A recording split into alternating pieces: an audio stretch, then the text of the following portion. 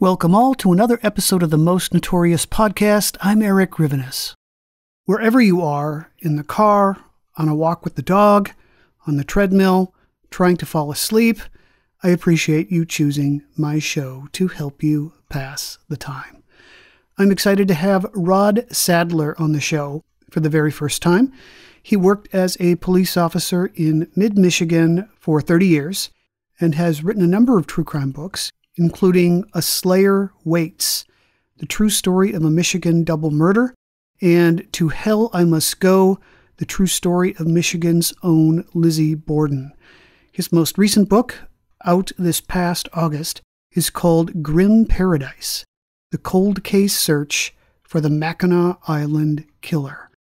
Thank you for coming on. Great to have you. Oh, thank you so much, Eric. I'm always excited to do these podcast interviews. And I thank you for having me on your podcast. Of course, yeah. So before we get to the events in your book, could you tell us a bit about your years as a police officer and how you got into writing true crime? Oh, sure. I worked for 30 years in law enforcement here in mid-Michigan. The last 25 of those years as a deputy and then a sergeant with the rural sheriff's department.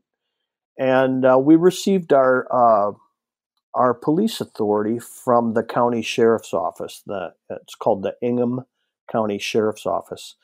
And my dad had always told me that my great-great-grandfather had been the sheriff, the elected sheriff here in Ingham County in 1897. And so I began to do a little family history while I was a police officer because I thought that was kind of cool, me being a deputy sheriff and my great-great-grandfather having been the sheriff. And I came across a newspaper article from the time when he served as the sheriff, and it detailed a really gruesome murder in the town literally where I grew up, a small town east of our state capital, Lansing. And I thought, wow, this would really make a really interesting book. And so I put that off really until I retired in 2012. And then I started writing that first book. And I really enjoyed it so much. I got such good feedback on it, especially locally, that I continued to write. And actually, I'll just make a quick correction as you went through my books there at the beginning. There's a third book in between A Slayer Waits and Grim Paradise, and that book is called Killing Women, and that details East Lansing serial killer Don Miller, who murdered 4 women in the late 70s right here in Ingham County at the Michigan State University campus. So that's kind of in a real quick nutshell how I got into writing, and I'm working on my 5th book already. I enjoy it so much. That's great, yeah. So when did you first hear about the Francis Lacey case? Well, about 3 or 4 years ago, my wife and I and some friends went up to Mackinac Island. And Mackinac Island, just so you know, Mackinac Island is Michigan's crown jewel. And it is a vacation destination, worldwide vacation destination. People travel here from all over the world. And it's unique in the fact that they allow no automobiles on the island. Transportation is limited to horse and carriage, foot travel, or by bicycle. And it's been that way since 1898. They do have some emergency vehicles on the island, some fire trucks, an ambulance, a police vehicle. But other than that, all you'll see on Mackinac Island is tourists and the locals traveling around by horse and carriage or walking or riding a bike. And so throughout my life, I've been up there just a couple times. And 3 or 4 years ago, my wife and some friends went up there for a paranormal investigation, Strange Escapes with Amy Bruni and Adam Berry from Ghost Hunters and Kindred Spirits. And we were at Mission Point Resort, which is on the east end of the island. And we decided to do the Haunts of Mackinac walking tour that night, and they mentioned this murder that had occurred in 1960 and how the killer had escaped and how it was still unsolved. And I kind of filed that away. And then this past summer, I take that back, 2 years ago, this past summer, I was chatting with my boss who participates in the world-renowned Port Huron to Mackinac race, which coincides opposite the Chicago to Mackinac yacht race here in Michigan. Those are two big sporting events a week apart. And I mentioned the murder on the island, and he said, "Boy, you ought to write a book about that." And so I started my research, and it just progressed from there. So to answer your question, I kind of went off on a tangent there, but to answer your question, I heard about it for the first time just 2 or 3 years ago. So would you tell us about Francis Lacey, why she went to Mackinac Island? Who did she go with? Sure. Francis Lacey was a widow. She had lost her husband about 3 years prior to this trip to Mackinac Island. So in 1957, she lost her husband. She had a son and a daughter, and she was a very caring and a very loving person. She seemed to be liked by everyone, although it was hard for people to get to know her. But once they did, they realized what a wonderful woman that she was. And she hadn't really done anything since her husband's death. And finally, her daughter and son-in-law convinced her to go to Mackinac Island for the weekend. It was the weekend of the Chicago to Mackinac yacht race. And so they drove up on a Friday night. They got there early on a Saturday morning. And her son-in-law's mother had rented a cabin in an area on the island called British Landing. And they wanted Francis to stay there with the family. And Francis didn't want to put anyone out. And so she decided to stay at a hotel instead. And so she stayed at the Murray Hotel on the island. And she got a room on the second floor. And she told her daughter on Saturday evening, she said, "I will just walk out to British Landing tomorrow morning." And her daughter was a little concerned. Her daughter said, "That's about a 3-mile walk. It'll probably be an hour and a half for you to walk out there." And so Frances told her daughter, she said, "If I get tired, I'll hail a horse and carriage, and I'll take a taxi the rest of the way." And so by 11 o'clock on Sunday morning, Francis Lacey hadn't showed up at British Landing, and her daughter and son-in-law became quite concerned, and they eventually notified the Michigan State Police. Michigan State Police, although the post for that particular district was in St. Ignace on the mainland in Michigan's Upper Peninsula, they also had 3 troopers that were assigned to the island. And so they called the Michigan State Police.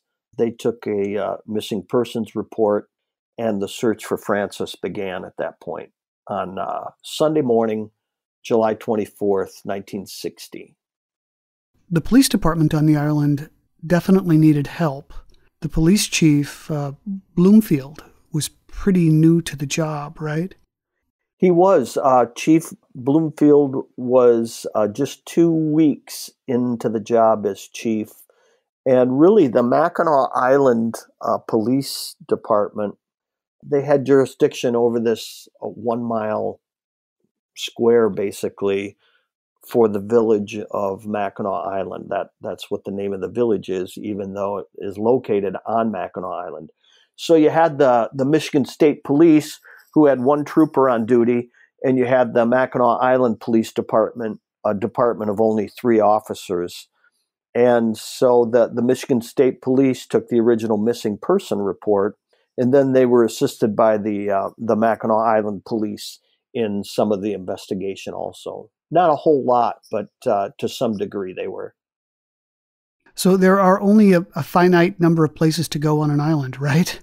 In a typical missing persons case, someone could get into a car, be taken, and be 100 miles away in just hours. It should be easier to find her here. And this is in the midst of a busy tourist season as well. Yeah, you're exactly right. Mackinac Island is literally 8 square miles, and the island itself. And the village of Mackinac Island is like 1 square mile, and that is a lot of tourist shops, hotels, things like that, all crammed into this little island. And then the rest of the island really is covered with horse trails and walking trails and geometric formations, rock formations, touristy things for people to see. A couple antique forts there from the Revolutionary War and the War of 1812. And so it's really not that big of an area. And the police they were absolutely mystified how someone could literally disappear on a quiet, sunny Sunday morning, walking along literally a U.S. designated highway where there are no automobiles allowed, which was Lakeshore Road. And she just disappeared. And they were absolutely flummoxed as to how this could happen when if you get lost on a horse trail or a walking trail up there, you just continue to follow it, and you'll eventually come to Mackinac Island, the village, or to another roadway. It's virtually impossible for someone to get lost up there, and so that was the big mystery. What happened to Francis Lacey? Right. So you write that one of her family members was holding out hope that she had maybe gotten amnesia, perhaps just gotten lost. Others thought that she might have been depressed and committed suicide. And then, of course, the possibility, which did seem unlikely to many, that on this little, virtually crime-free island, she might have been murdered. Right. And it was funny because the island residents, and there are about, I think, around 600 people that live on the island year round. And the general consensus among the residents was that she had met with foul play. The family and the searchers and the police, they thought she was either, as you said, depressed and maybe had taken her own life, or that she might be injured somewhere. Because there are some rocky cliffs around the island, people just didn't know. There was 3 or 4 main possibilities, and the post commander for the Michigan State Police, he knew the following morning when the search really ramped up for her, that if she hadn't been found at that point, he suspected there was definitely some foul play involved. They brought in bloodhounds, right? They did, yeah. They brought in some bloodhounds from a search and rescue organization from the west end of Michigan's Upper Peninsula over there by Wisconsin and Minnesota. And the bloodhounds actually were able to follow along the west end of the island at first, and then they lost the scent. And I think that happened when they got to the end of the boardwalk. And so they went around to the north side, and they picked up her scent again out at British Landing, but she'd already been out at British Landing the previous day visiting with her son-in-law's family. And so that really didn't play into the search at all. And they were pretty certain that the handlers for the bloodhounds, they were pretty certain that she was not on the island. So what was the first clue that something sinister had happened? Well, on Sunday morning, the day that she went missing, so to speak, she checked out of the Murray Hotel and she left her baggage there. And that's not unusual for tourists to come back and pick their baggage up later in the day when they're grabbing a ferry back over to the mainland. So she leaves her baggage there, and she begins to walk out to British Landing. Literally, about that same time, two people arrive on the island, and they're not supposed to be there. They're having an affair. It's a man and a woman, and they rent a bike at about 9:30, and they begin riding around seeing the sights. And they end up on the west side of the island, and as they're riding along Lakeshore Road at about 11 o'clock, they see a purse laying alongside the road. And so they stop and they look in it, and they see some identification of a woman identified as Francis Lacey. Well, Francis Lacey hasn't been reported missing or anything. And so they said, hey, let's take this back into town with us, and we'll track her down at the Chippewa Hotel, because there's a flyer in here for the Chippewa Hotel. So they take the purse back, and of course the Chippewa Hotel has no idea who Francis Lacey is. Francis Lacey isn't staying there. And so they decide, well, we'll just take the purse back to Detroit with us, because this woman is from Dearborn, and we'll track her down there. And so later that day, they leave the island. Let me step back just a second. When they find the purse, they actually can hear something or someone lumbering through the brush just on the other side of a small fence. And they think it's a large animal of some type. When in fact, police now believe that it was probably the killer, having just murdered Francis Lacey. So they decide to take this purse that they found back to Detroit, and they'll look Francis Lacey up and give her a purse back because she's from Dearborn. 4 days later, on July 28th, news of Francis Lacey's disappearance has now hit the media. And people all over the country know that there's a woman missing at this resort town in Michigan. And these people that were on the island, they see the news reports of this missing Francis Lacey, and they realize, oh my gosh, we've got her purse. So they contact the Michigan State Police. Michigan State Police find out from them about where they found it, and they head out there and they begin to search that area. And that's when they discover Francis Lacey's body. She'd been there for 4 days, and she had been not only murdered, she had been raped and strangled with her own panties. How far away from the purse was her body?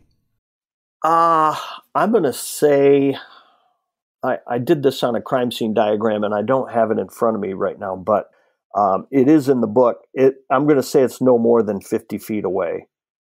Her purse was found literally alongside of the road, and when the police got there to begin to search for her body, they discovered a dental plate that she had in her mouth that was crushed on the roadway. And they attributed that to probably being run over by several carriages over the previous 4 days. And there was two large cobblestone pillars right at that particular area with a large gate that said no trespassing.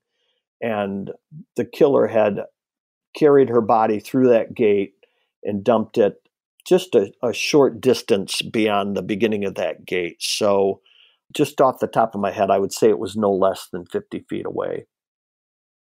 Who owned this private property?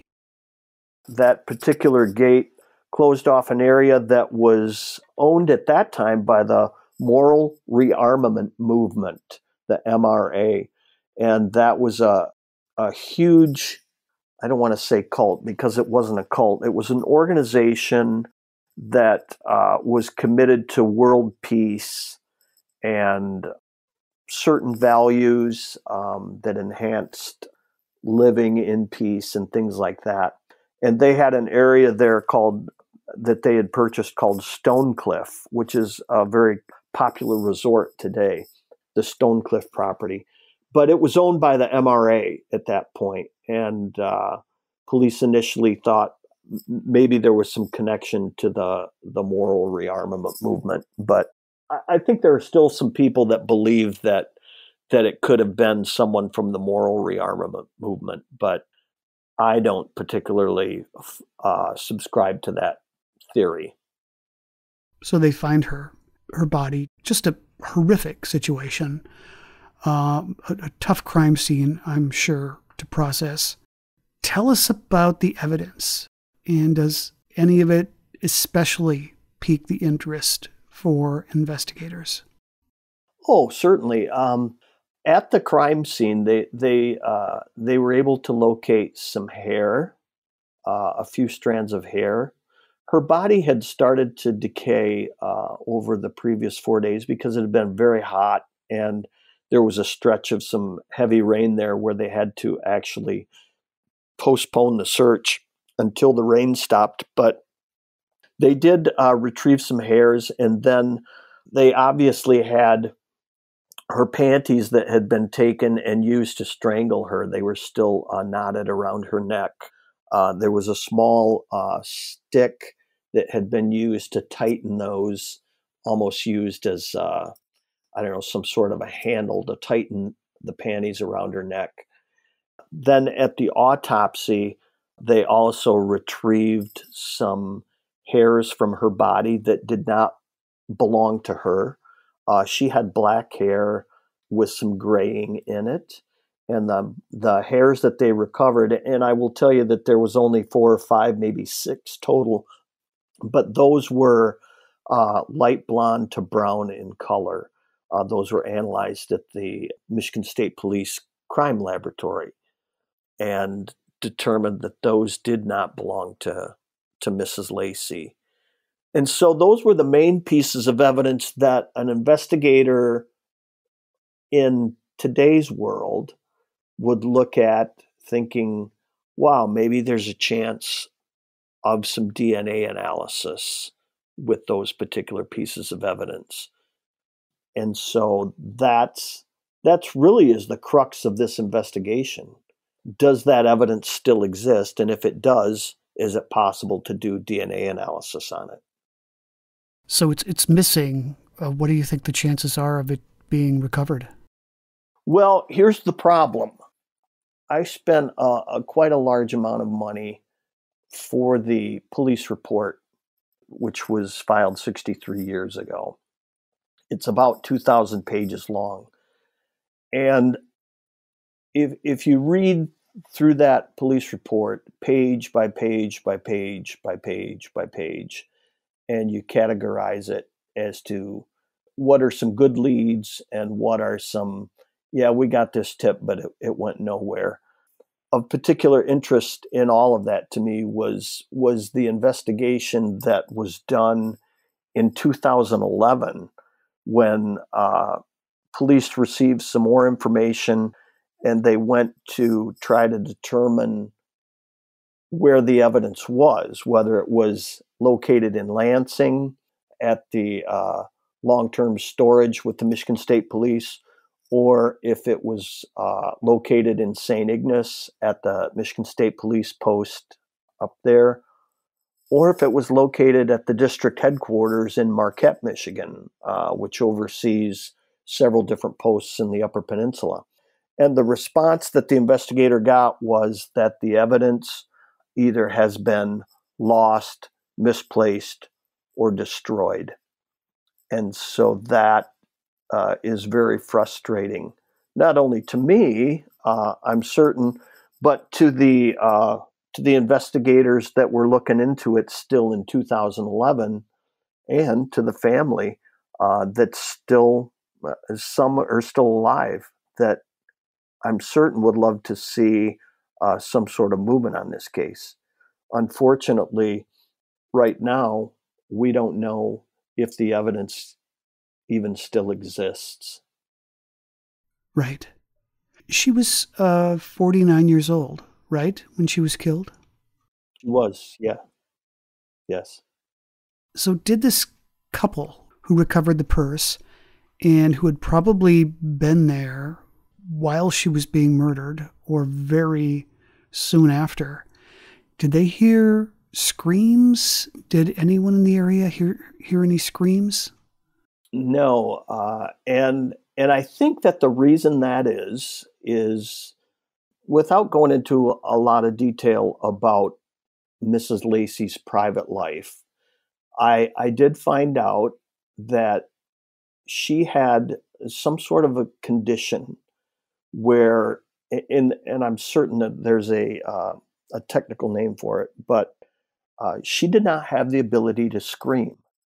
And she learned that years earlier when her hair had been caught in one of those old roller washing machines, and she couldn't reach the shutoff switch to turn it off, and she lost a large portion of her hair.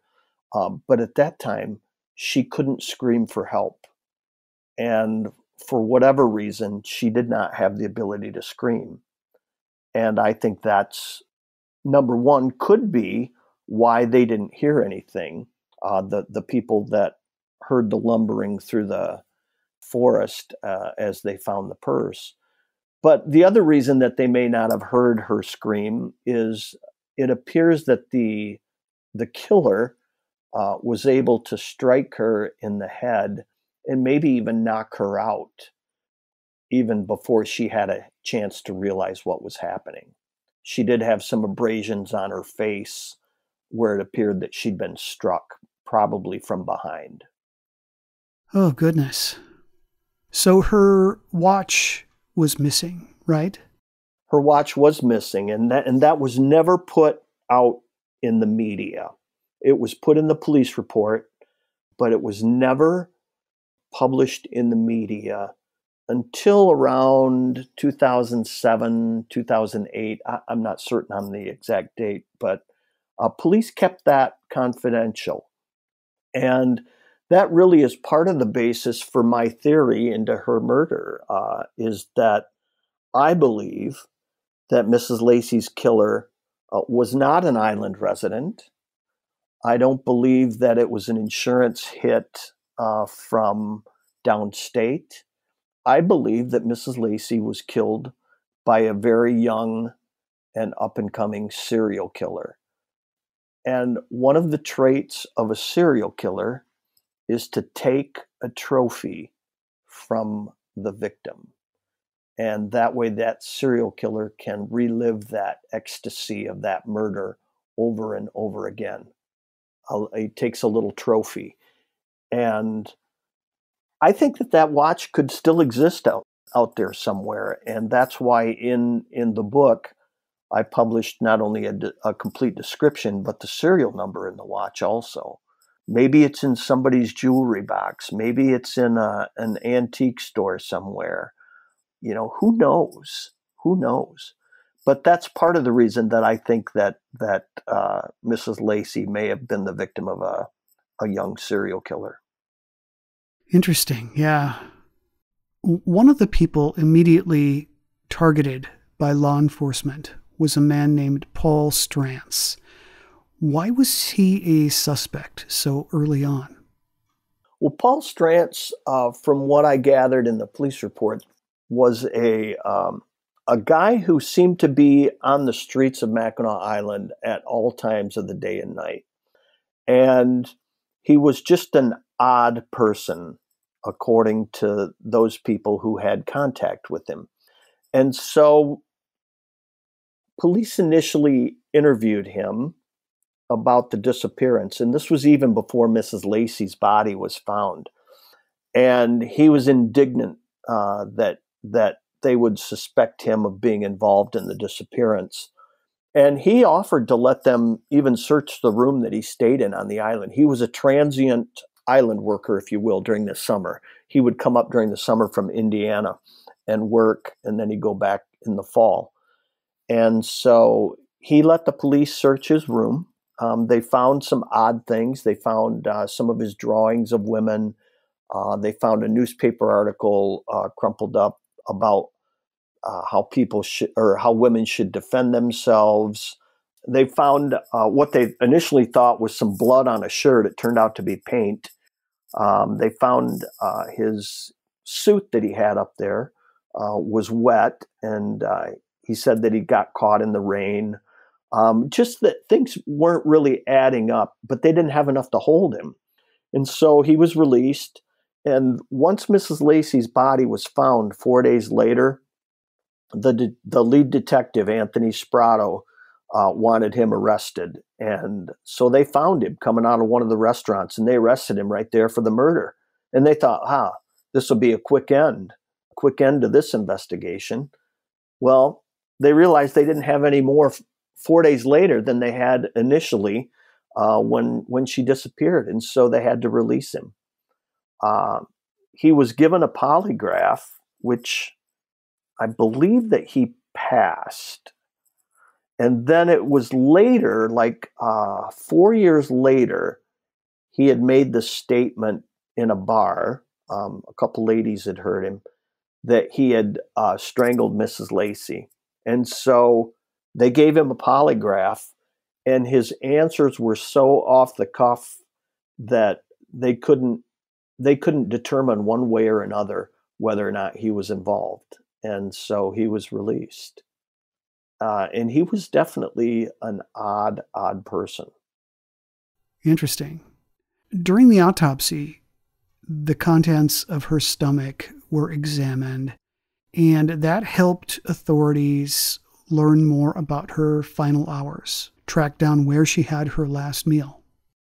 Right. They in the autopsy, they did determine that she had had pancakes, bacon, and cantaloupe for breakfast 4 days earlier. And so they began to check the hotels around the island. And one of the restaurants did serve cantaloupe, but they didn't save their receipts. And incidentally, the Murray Hotel where she was staying also did serve cantaloupe. And they vaguely remembered, one of the waitresses vaguely remembered a woman with glasses coming in and having some pancakes, cantaloupe, and bacon and coffee for breakfast. And so they were pretty certain that was likely Mrs. Lacey at about 9:30 when she left there after eating breakfast. And so that's where they started from the Murray Hotel. So the timing makes sense, right? She finished breakfast at about 9:30. It took her about an hour and a half to walk to where she was found. At about 11 o'clock, that's when police believed she was killed. Exactly, yeah. And it takes about an hour and a half for the people on the bike to work their way around the downtown area, seeing some of the sights, and to make it out to the point where she's walked to and has been murdered. They searched her room as well. Was anything of interest found in her room? There was. When she was first reported missing, the trooper contacted the Mackinac Island police, the local police, and said, "Hey, could you check her room?" And so an officer went up there, it might have even been the chief, and went up there and checked her room. And they discovered that there was a 6-pack of beer under the bed, Carling Black Label beer. Incidentally, that was mentioned only once in the police report. There was no mention that it was taken as evidence, no mention that it was fingerprinted, no mention whether or not it was the bottles were open or closed. It's just like, hey, we found this 6-pack of beer under the bed, and that's it. 2,000 pages later, it's never mentioned again. Should that have been fingerprinted in the long run? At that point, she was only missing, probably hadn't even been missing more than 5 or 6 hours at that point. Everybody thought she was probably lost. Would it have been nice to have that fingerprinted or preserved as evidence? Absolutely. Absolutely. They did interview a couple of the hotel maids. And honestly, after reading the police report, I think they were confused on the room. They said that her bed was unmade and there was some luggage in there and things like that. And so they just straightened up the bed because they thought she was still staying there. Well, we know that her baggage was down in the lobby after she left. And so I think that the hotel maids may have been confused on which room they were in. I'm not sure that they were ever actually in Mrs. Lacey's room. Do you think that she was followed from the restaurant, or was it a chance encounter? How do you think they crossed paths? Honestly, I don't think that she was followed. I think that if she was followed, someone would have noticed, or she would have noticed, and maybe let him pass or something. Mackinac Island is virtually void of any violent crimes, especially in 1960. It was unheard of. And so I think that he was likely, probably, and this is just my opinion, I think that he was likely coming the opposite direction. The Michigan State Police and the FBI both offered criminal profiles of the suspect much later in the 2000s. And both said that she had no reason to fear him, and that the assault on her was what they described as a blitz style attack. And by that, I mean a very rapid, like she didn't see it coming. And so therefore, I think that he was probably walking in the opposite direction, maybe toward town as she's walking out toward British Landing. He passes her.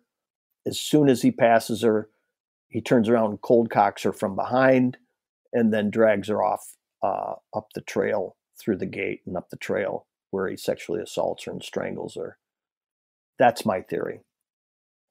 There was another series of murders at Starved Rock State Park in the same year. 3 middle-aged women were on a trip together, and they were slain. And some believe that these cases might be connected. Well, the theory was that they certainly could have been. It was literally 3 months before Mrs. Lacey's murder when the murders at Starved Rock occurred. They appeared to be, at that time, sexually motivated. The women were without their clothes had been taken off from the waist down. They'd been beaten to death with a club. They were concealed in a cave down in Starved Rock, Illinois, at a state park. And so, the fact that you had women murdered, sexually assaulted, maybe sexually assaulted in a state park, certainly there were some similarities to the Lacey homicide. But when they finally caught the guy down there, Chester Weger, I think that's how it's pronounced, he was interviewed. He confessed to the Starved Rock murders. There was no way, given the timeline, that he could have possibly been involved in the Mackinac Island murders. They did some checking on when he had gotten out of jail and when he had showed back up to work like he was supposed to. And there was just not enough time for him to travel to Mackinac Island, commit the murder, and make it back to report to work on a Monday morning. And so he was discounted as a suspect. They did look at a couple other serial killers from around the country, one by the name of Hubayan Morris, who traveled across the country on a murderous rape and pillage, if you will, and actually admitted to having traveled through Michigan. When he was interviewed about it, he said that at the time that the Lacey murder occurred, he probably was in Oregon or Washington. And basically that was the extent of the follow-up on Hubayan Morris. In 2012, they looked at another serial killer in the Pontiac area who had been indicted in some murders down in Ohio too. And there really wasn't a lot of follow-up to that. They interviewed him and basically said, well, you're already in prison. You'd tell me the truth if you did another murder, right? And, oh, yeah, absolutely, I would. But they also knew they didn't have any evidence at that point. The evidence couldn't be located. So they really went with his word. And one of his victims had been strangled with her own panties or pantyhose. And so that's why they looked at him for a short time. I did an episode on the Carol Thompson case a few years ago with William Swanson. Her husband, Carol's husband, T. Eugene Thompson, went to jail for her murder. This was in St. Paul. And that case comes up in your book, right? How does it tie in to this one? Well, one of the suspects in a bad check complaint on Mackinac Island had the same name as one of the people in the Thompson murder in Minnesota. And I think the Thompson murder occurred, and you can correct me if I'm wrong here, but I think that occurred after the Lacey homicide. And it was Mr. Thompson had hired a hitman to kill his wife. And one of the guys that dealt with handling the money or the payoff in that was like a third person involved. Had the same name as a person who had passed a bad check in 1960 on Mackinac Island. And they were never able to really say with any certainty whether or not it was the same person. As a matter of fact, one of the guy that actually, I think it was the guy that actually did the Thompson murder, was from Michigan. He was a hired hitman in the Thompson murder and was living in Lansing, Michigan at the time, and was from, I think it was Alden, Michigan, which is like 90 miles from Mackinac. So there was a lot of little things that really, when you look back in hindsight, you go, wow, why didn't they look at this guy? But when you look at the police reports, they mention it briefly, and that's it. There's no police reports indicating any follow-up on that at all. And I think that they should have looked a little harder at not only the guy that passed the bad check, Shelley, on Mackinac Island, but at the guy that was the trigger man in the Thompson murder. Right. There were other men on the island, suspects, as you've already talked a bit about. A guy named Bill Rankin, who left his job as a dishwasher at a restaurant the morning she disappeared, left the island. And there was another guy named Philip Gothel. And there were others. There were, and several of those guys were cleared through the hair analysis. I had some of the lab reports in the police report that I got that said, "Oh, no, this guy is not. His hair doesn't match the hairs that were taken off the victim." There was one guy that they looked at very strongly, a guy by the name of Harold Asp. He was a bartender at the Grand Hotel on Mackinac Island. And Harold came up sort of missing. He quit his job, and they found his luggage at the ferry dock, but yet he was gone. And he ended up showing up down in Detroit at a hotel down there. And they found the reason that they looked at him as a suspect, not only because he abruptly left the island, but when they found his suit coat in the abandoned hotel room that he had rented, it had a Mackinac Island baggage claim, which matched the baggage that was found on the ferry dock on the island. And so they eventually found him. He basically turned himself into the Indiana State Police down in Indianapolis. And so the Michigan State Police sent some detectives down there to interview him, and he was adamant. Hey, I left, but it wasn't me. And they were able to verify his story. And he said, "I'll do you one better." He said, "I'll fly back to Mackinac Island with you and clear my name." And so he did. And he took a lie detector test. But the interesting thing is that the lab technician, the scientist that did the hair analysis, said that hairs taken off the coat that was recovered from the hotel room that was abandoned in Detroit could not be excluded from the suspect. But it turns out that wasn't Harold Asp's coat. It was a coat that he'd found in the hotel room that he was staying at the Grand Hotel, and nobody claimed it, so he took it with him. So there was a bunch of twists and turns with Harold Asp, but they were certain in the end that, absolutely certain that he was not involved in that. A few weeks after Mrs. Lacey's murder, there was another brutal killing of an older woman who had connections to the island. Bertha de Corval had met with a horrific end not long after she had returned home. She did. Mrs. de Corval, the reason that Mrs. de Corval's homicide was of interest in the Lacey homicide is because Mrs. de Corval had traveled with her granddaughter to Mackinac Island just a month or a couple weeks after the murder. And she'd heard about the murder. And according to her granddaughter, she said, "I'm not going to be the victim of a murder. I'm not leaving the Grand Hotel." So she stayed on the porch at the Grand Hotel the whole time, didn't travel around. And she was only there 4 or 5 days, and they traveled by bus back to Flint. And they were picked up at the bus station by her son and his wife, and they dropped Mrs. de Corval off at her house.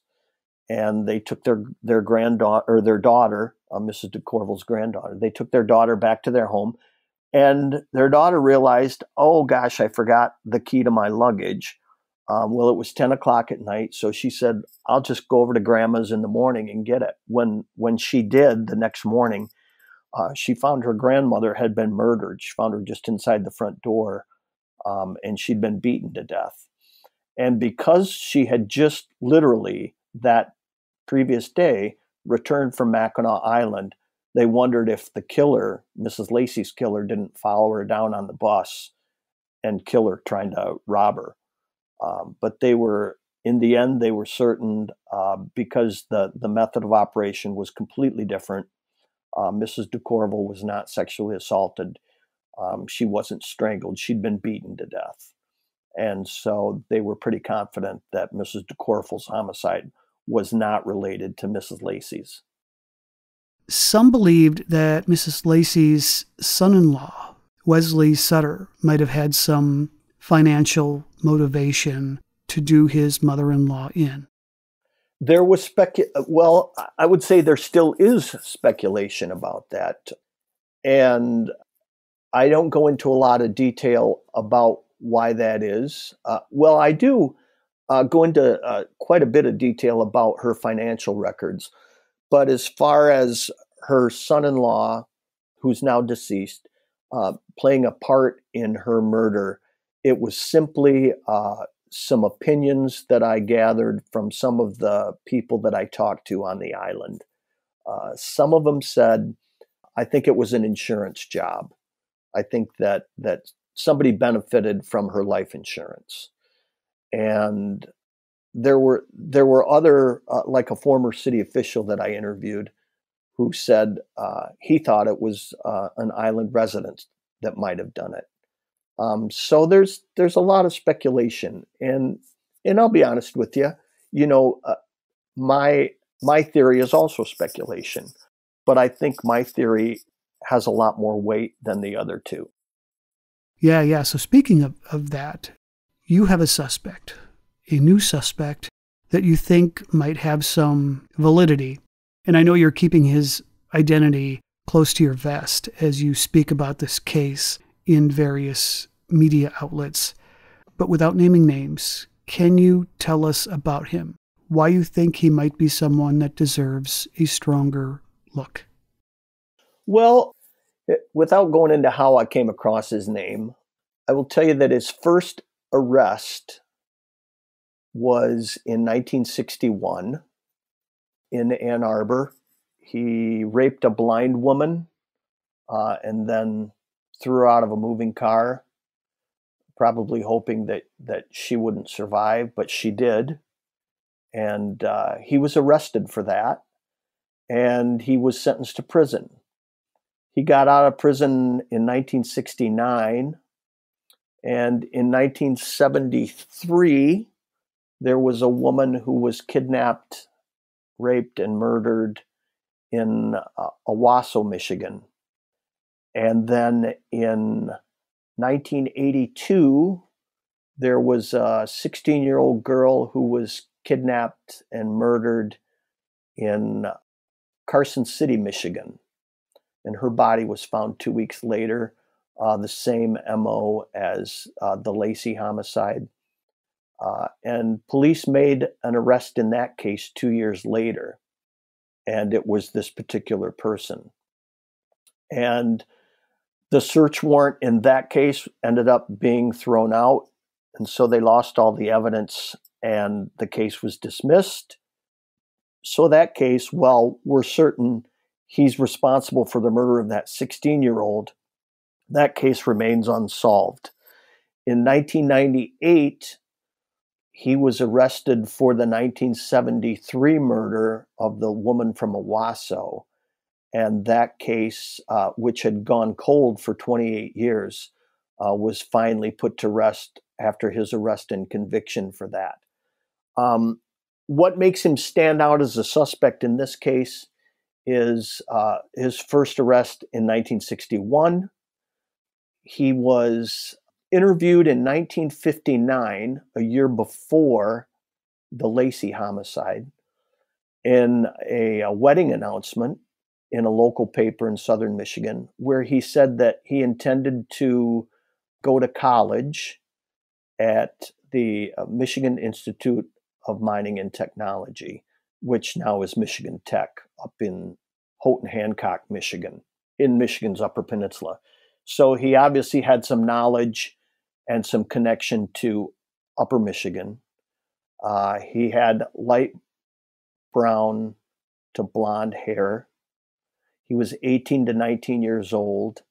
And incidentally, one of the witnesses that was interviewed in the Lacey homicide described seeing 3 people on the morning of the Lacey homicide along Lakeshore Road. One of those was 2 people on a tandem bike, which ended up being the people that found the wallet. And the other person they saw was an 18 to 19-year-old male walking along Lakeshore Road with his shirt undone. And of course, that was probably the killer, and they didn't even realize it. So you have someone who's 18 to 19. This particular person that I'm describing has light brown to blonde hair. He's got connections to northern Michigan. And at the time that he was arrested for the rape of the blind woman in 1961, he was attending the University of Michigan. Well, University of Michigan had, the island was crawling with University of Michigan students working there during the summer. And several of them were interviewed. Several of them weren't interviewed. And so there's just too many connections there to say that he shouldn't at least be looked at as a person of interest. Yeah, interesting. Wow. It must have been frightening for the permanent residents of the island once that summer of 1960 had passed and they were all alone, wondering if the killer was one of their own. I'm certain that it was. The newspaper articles that I researched for this said that the island residents were quite weary. They had no idea, is it one of us? Is it one of our own here on the island that murdered this tourist from Dearborn? I talked to an island resident. She was quite elderly. She did not want her name listed in the book, and so I didn't. But she said, yeah, the feeling on the island was everybody was scared that lived on the island because nobody knew. And as a matter of fact, her mother, she said she was just a young girl at the time, but her mother freaked out because Paul Strantz had been in their house washing windows the week before because he was a local handyman. He did odd jobs around town. And several people felt that way about Paul Strantz after he was listed as a suspect in this. So yeah, the island was on edge. All the local residents were on edge. I know your book hasn't been out long, but have you gotten any feedback about it yet from Mackinac Island residents? Is it available to purchase there? Well, that's a great question. I have not gotten any feedback from anyone on the island. I've gotten a lot of feedback from my followers on my social media pages. Very supportive. It's 4.5 stars on Amazon. It's funny you should mention that, because I just got a little post on Facebook from someone that said, "Hey, what do you do when you're on Mackinac Island? You read a good book." And he's holding up a picture of, or he's holding up a copy of Grim Paradise, my book. And so I texted him, or sent him back a message, and I said, "Hey, I've been waiting for it to hit the island. Thanks." And he said, "I picked it up at the island bookstore right on the island." So I know it made it up there. I know that they do carry it, and I look forward to hearing from anybody that reads it and enjoys it and indicates where they're picking it up at. That's great. Well, yes, speaking of picking up your book, where's a good place to get it, and how can listeners communicate with you? I know you mentioned already you have a Facebook page. I do. I have a Facebook page. It's Rod Sadler Author. And I have Instagram page. I have an X page. And I also have a LinkedIn page. And I also have a website, rodsadler.com. It's very simple, rodsadler.com. And it's available literally through Amazon, Schuler Books, Barnes & Noble. But you can literally get it anywhere that you can purchase books. Any bookstore can order it. It's available at some local bookstores here in the Lansing, Michigan area. Obviously, it's available at a place called Cops and Donuts. It's the Clare City Bakery in Clare, Michigan. It's owned by a bunch of former police officers, and they carry books written by Michigan authors, including some of my true crime. And so it's available anywhere, and you can actually go, if you're looking for a signed copy, you can go directly to my website and look for the signed copy button. Click that. It'll walk you through how to make payment, and I will get the order. I'll sign the book. I'll personalize it however you want and ship it right to you. So several different options out there. Excellent. Yeah, all great options. Well, thank you again for joining me and sharing the story with us. Well, it's a very in-depth case, and it's very hard to, I think it's very hard to explain it. I think it's easier to read the book and figure it out. But you did a great job, and I thank you for having me as a guest on your podcast, Eric. It was a sincere pleasure. Again, I have been speaking to Rod Sadler. His book is called Grim Paradise, The Cold Case Search for the Mackinac Island Killer. This has been another episode of the Most Notorious Podcast, broadcasting to every dark and cobwebbed corner of the world. I'm Eric Rivenes, and have a safe tomorrow.